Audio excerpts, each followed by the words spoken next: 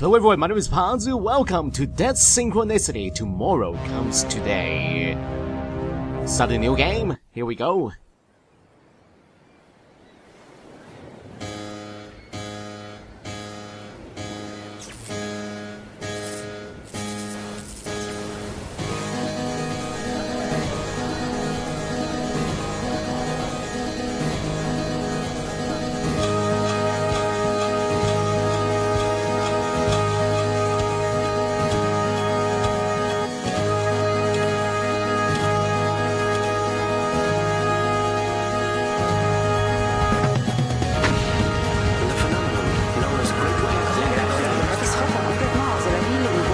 Do you think he'll recover?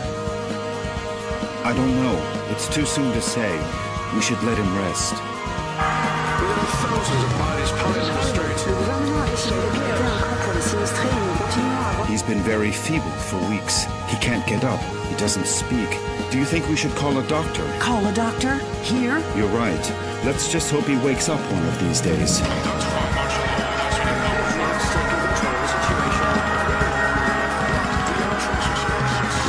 Come on, my friend. Hang on.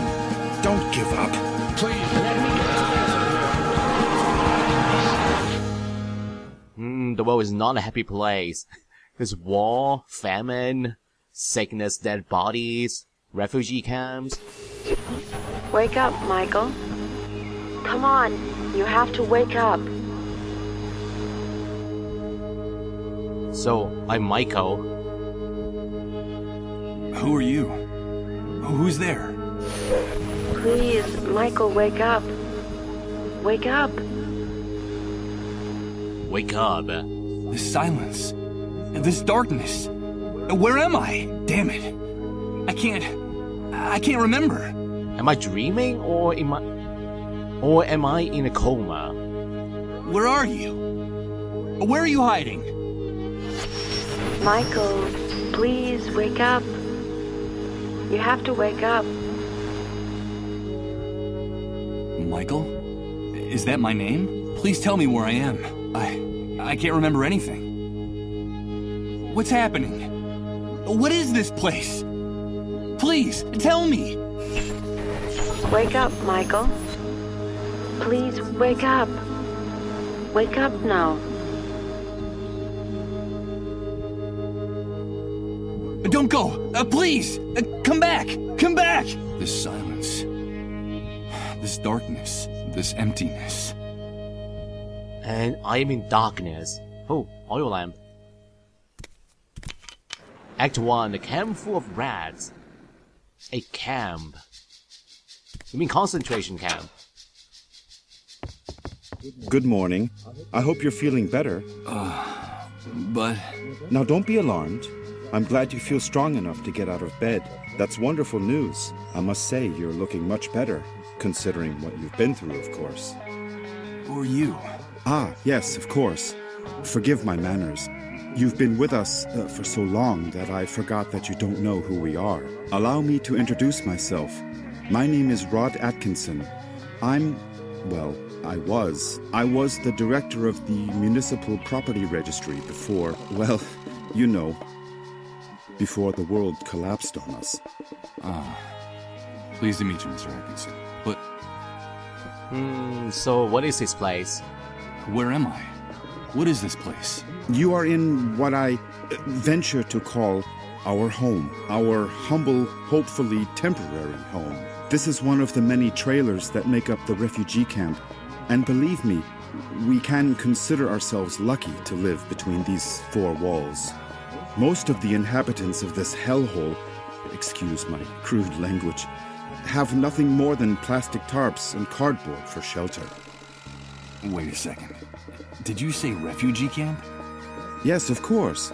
The Facility for Temporary Accommodation of Disaster Victims is what they called it. You know, after the army declared martial law following the catastrophe. You look a little confused, if you don't mind my saying so. Do you really not know what I'm talking about? I don't know. I'm afraid not. Let me ask you. Can you tell me what I'm doing here? Yes, of course. I think we owe you an explanation. A few days after the Great Wave, we found you lying in a ditch near the airport. You were badly injured and unconscious. We couldn't just leave you there. Someone had already stolen your luggage and identification. It was awful. So we decided to take care of you ourselves and brought you here. You've been with us ever since. By the way, I should tell you that when we found you, your clothes were ripped to shreds, so we threw them away. The clothes you're wearing now are mine. You'll find more things in that wardrobe. If you need anything, just help yourself. Thank you, Mr. Atkinson. But... So I'm actually from outside the refugee camp. the Great Wave? What are you talking about? Well, what would I be talking about? That damned, excuse my language, explosion that brought ruin to all of us. The origin of this filthy new world that now seems to be our permanent reality. But do you really not remember? Do you really not remember anything about all this? No. I feel a little weak and dizzy, Mr. Atkinson. Excuse me. I'm afraid I can't. I can't remember a thing. I see. There have been many cases like yours in the camp. Try to rest and not to get too agitated. Well, there's one thing I can tell you. You can consider yourself fortunate. There's nothing nice to remember about recent times, believe me. So the Great Wave. That sounds like a scientific experiment gone horribly wrong. You said with us. Who else lives here? Ah, yes, of course. I still haven't properly introduced my family to you.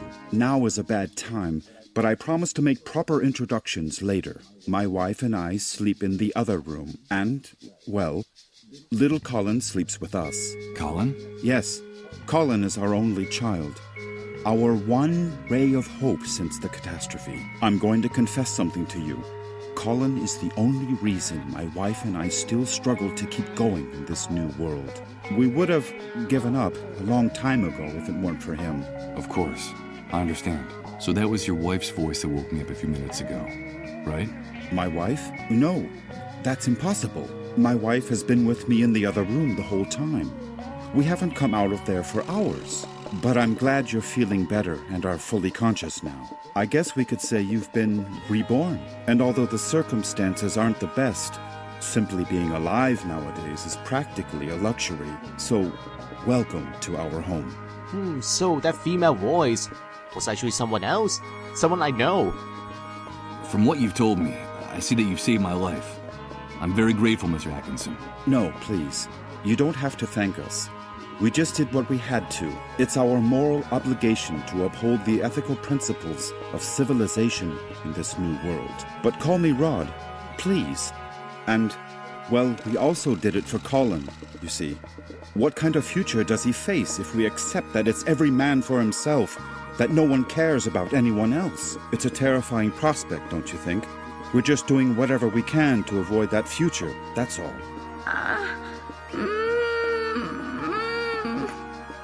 Rod! Please excuse me, but I have to leave you now. No, wait, please. What's happening? Don't go yet. I'm sorry, I understand that you have a lot of questions to ask me, but now isn't the time. Believe me, I promise to answer each and every one of your questions in peace and quiet later. Sorry, but I have to go. Rod, please, quickly! Okay, all right. Now that you're feeling better, you can go out and take a walk around the camp. But please, be very careful out there. The world you knew before is gone. Heed my warning, don't touch anything. Don't talk to anyone. And don't get mixed up in anything. At least until someone explains to you how things work in this new world the Great Wave left us. Everything has changed so much out there. All right. Thanks for the advice.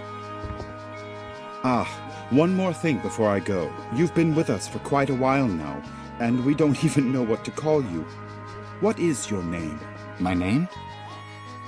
Michael. My name is Michael. Very pleased to meet you, Michael.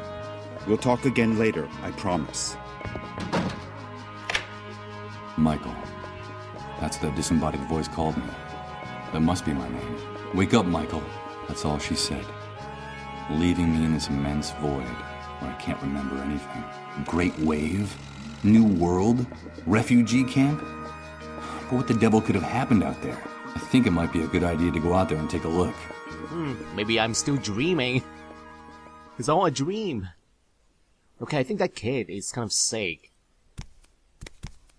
I can hear people whispering on the other side. It's the door Rod went through after hearing those moans. The same one he made sure to bolt shut. Yeah, and he locked it too. It's no use. It won't open. I heard Rod bolt it from inside. Yeah, let's not intrude on them. So, what kind of place is this? A pile of frying pans, plates, and dirty silverware waiting to be washed. Ugh, this place smells like a cheap, greasy spoon. With the glass in the door broken, and that thick coating of grease lining it, I doubt anything's been baked in this oven for a long time. Oh, there's something inside? A pod. Nothing edible. It's only the lid of an enormous metal pan sitting on the bottom of the oven. There's a very worn old notebook hidden under the lid. The cover is practically falling off the spiral binding. It looks like someone stashed it here some time ago, and then forgot about it. Let's take a look. So, the suitcase is my inventory. Notebook. It's an old accounting ledger that still has a few blank pages left in it. From what's written in here, it looks like someone was using it as a diary, before ripping out almost all its pages and leaving it inside the oven in the trailer. So he's been talking to his grandparents again. To my dead parents, these absences are getting longer and more terrifying. His mother is suffering too much. We agreed to put the gun inside a cookie box with 2 bullets in the chamber. God forgive us, but when he's gone, there won't be any future for us. That gun could be useful for me. The rumble coming from that gash in the sky still terrifies Colin. Oh, that's the sun. The Exalted One has decided to tear upon the sky and is urging the angels to punish us through the wound.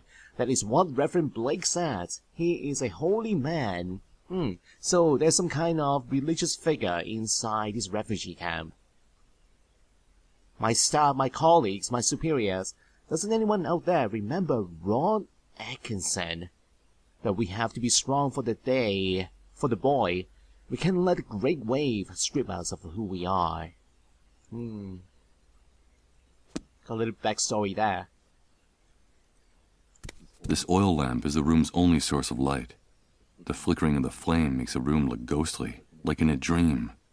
More like in a nightmare. I'm not going to snuff out this oil lamp.